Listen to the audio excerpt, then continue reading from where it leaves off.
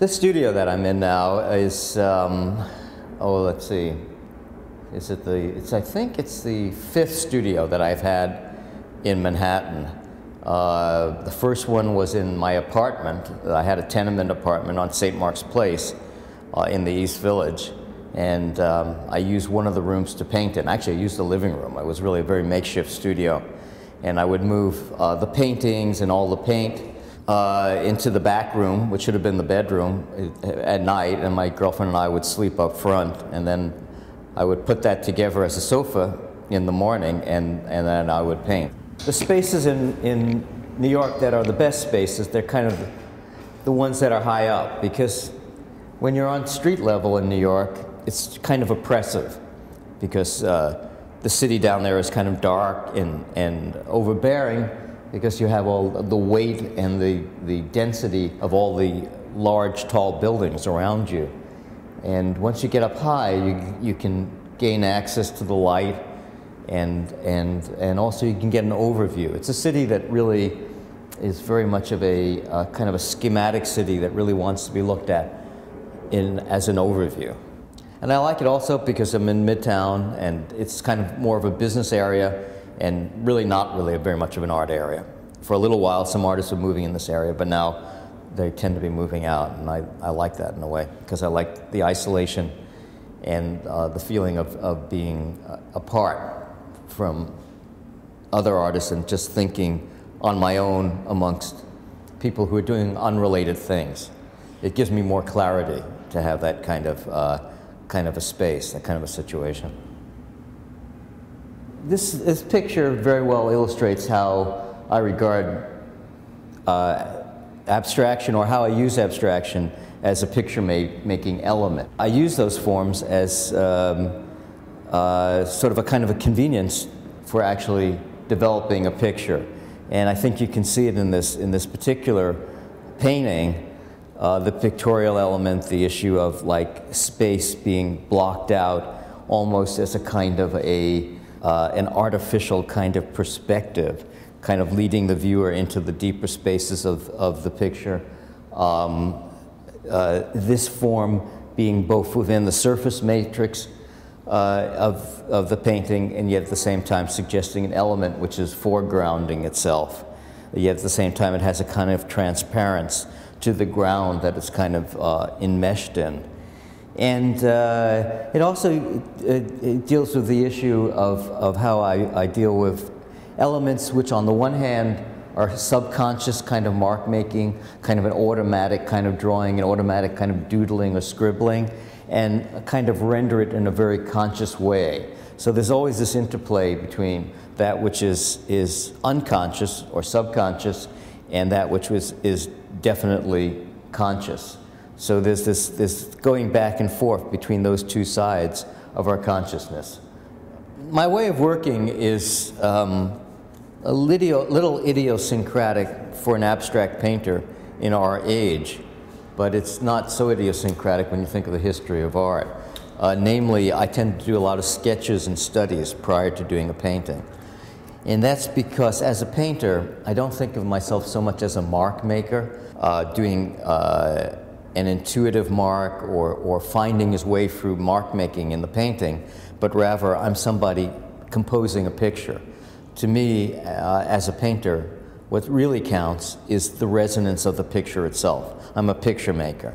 What I do is, the way I work is I start out by doing sketches on small blocks of paper, such as the one I have in my hand now, the two I have. And once I come up with an image that I think could make an interesting picture, sometimes I'll do a drawing based on it, but almost always I'll do a small study based on it. And that'll be like a miniature oil painting on paper. And from that I use as a model for the larger paintings. These are the sketches from which I'll get ideas for a painting. And these are images that will later on be composed in large scale on canvas. The studies give me a chance to work out problems of color and composition until I feel like I've resolved them, and then I'm able to paint. Well, the way I paint is I tend to paint in layers, and I tend to, and there are discrete elements in the painting. And if one element doesn't work, then the next one cannot work. And so since you're working in stages, the idea of planning your execution is almost necessary, because I'm not working in an immediate manner of painting. I'm working very much in a long-term process of painting, doing first one stage completely, then doing the next stage after that, and the next stage after that. And so it would be not just foolhardy, but it would also just be, it would be inconsistent with the nature of the paintings to not prefigure the entirety of the painting. So by nature, it becomes necessary to do that in this form of preparation.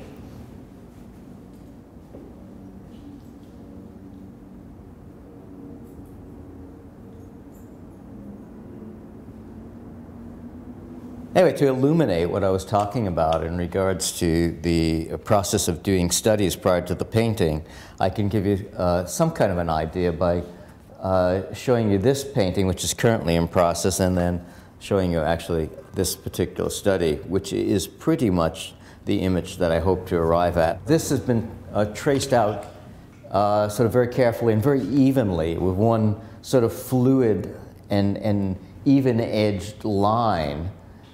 But I sort of stopped here because this segment has to happen all at once. Both these forms and then this intersecting kind of loopy form that'll kind of foreground itself there. And this will get filled in. And then the last element to do would be the element with the thick paint. This is very much about picture making. I think of this as being something of a landscape composition, or perhaps maybe an interior, that these kind of compartments tend to suggest going into deep space towards an imaginary horizon line. This kind of feels like it maybe is a wall that you're stepping in towards. It's always intended to be a kind of a walk-in kind of space. The viewer is supposed to be invited into the world of the painting. But it's also supposed to parallel how we look at the world around us, how we see forms, how we identify things in space, and how we begin to shape a gestalt, or the idea of an identifiable form. So they're very much about human cognition. And also very much how and why we see a picture.